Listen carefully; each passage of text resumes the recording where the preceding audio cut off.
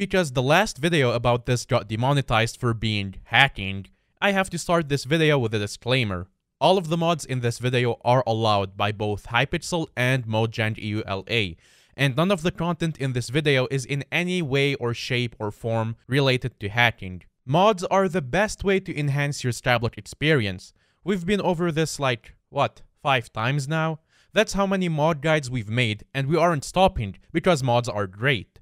With a bit of luck, this one won't be demonetized and age restricted this time, and it'll actually be up to date. Not a whole lot has changed since the last one, but there's a couple changes that might be confusing to newer players, and it's also just generally nicer to see a newer date on a guide before you follow it. It's like a confidence thing, you know? There's also a new really cool mod that we will talk about later on in this video. Let's start with a tutorial of how to install your mods. If you don't want a tutorial, there's a timestamp you can skip on the screen now. If you're still here, I'm gonna assume you want the tutorial. First off, we're gonna want Forge. Forge is a Minecraft mod loader which you need for all of the mods in this video, and it's super simple to install. All you have to do is go to the Forge website, which I'll link in the description of this video, and click the installer button to download the installer. Then, you wanna click keep if your browser asks you to, and then open the file. From here, you wanna make sure the install client box is ticked, and that the file path at the bottom leads to your Minecraft folder, which it should do automatically. Then, click OK, and Forge should be installed. This should then appear as an installation in your Minecraft launcher. If it doesn't, click Installations, New Installations, click Version, scroll all the way down, and choose the one that says Forge something 2318, then Create. To install mods, just drag the .gar of the mod into your mods folder. What if there was an easier way though? As it turns out, there is! SkyClient is not a client, but a Skyblock mod installer that install mods, but is not a client. Do not get that confused. Anyway, SkyClient is a one-click installer that you just download, run, choose the mods and texture packs you want, and then close it, and it's all installed automatically, because installing mods the manual way is effort. Knowing how to install mods is only half of what you need though. It usually helps to know what the mods you are installing actually are and what they do.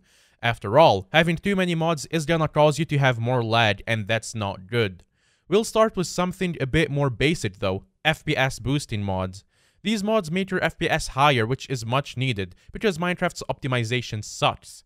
The first and most well-known of these is Optifine, which you'll also need if you want to use a Skyblock texture pack, and we have a video on those too. This is also the zoom mod that everyone uses. The second and probably less known, but still very used mod is Patcher. Patcher is made by Steer, who is probably one of the smartest people in the Minecraft community, and optimizes Minecraft massively to the point where you basically can't play without it.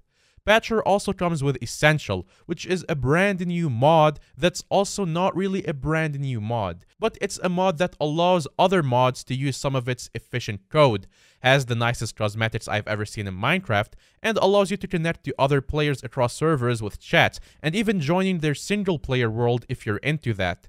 Essential is also available for 1.12 and 1.17 if you play newer versions, but that's not really Skyblock related.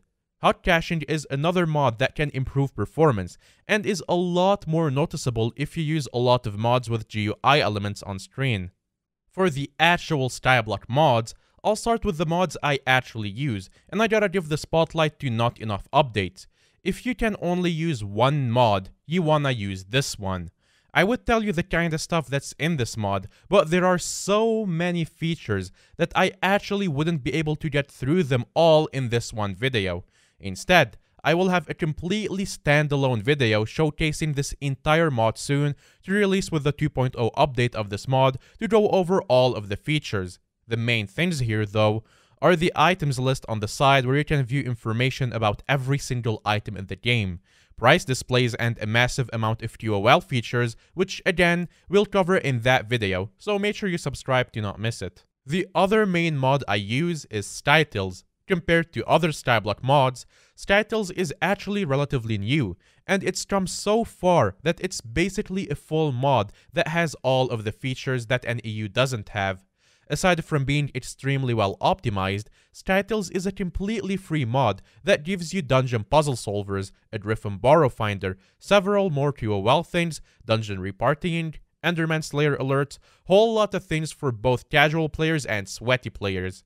The mod also auto-updates when you start Minecraft, so you know that you're always gonna be up to date. The last mod I use is Apec, which is a GUI mod.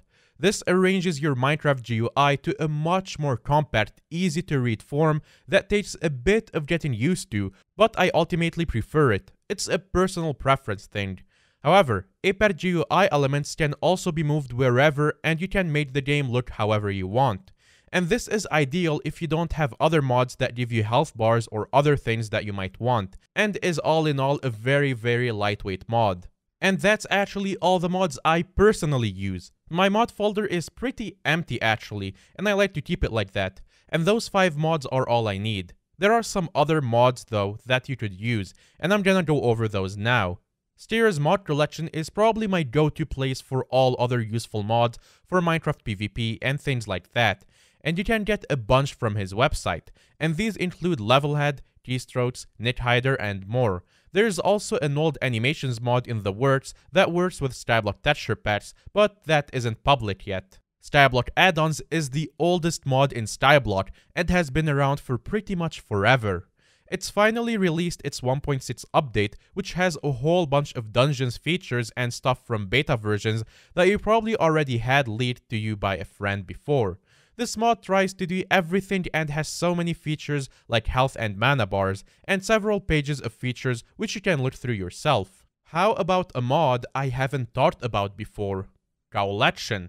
Cowlection is a collection of features all rolled into one mod, made by Cow, and adds a bunch of QOL things that other mods don't usually think to add, such as analyzing your chests for expensive things, the ability to look through chat logs, displaying the age of items in their descriptions, and a lot of other wacky things that you may or may not want. I really recommend checking it out if you've never heard of it or seen it before. I don't know of anyone else who's promoted this yet, and I think it really deserves some spotlight. If you have some money to spare, there is also the Skyblock Extras mod, which is a pretty useful and pretty good mod, and has a whole bunch of features that are especially good if you like sweating things like dungeons.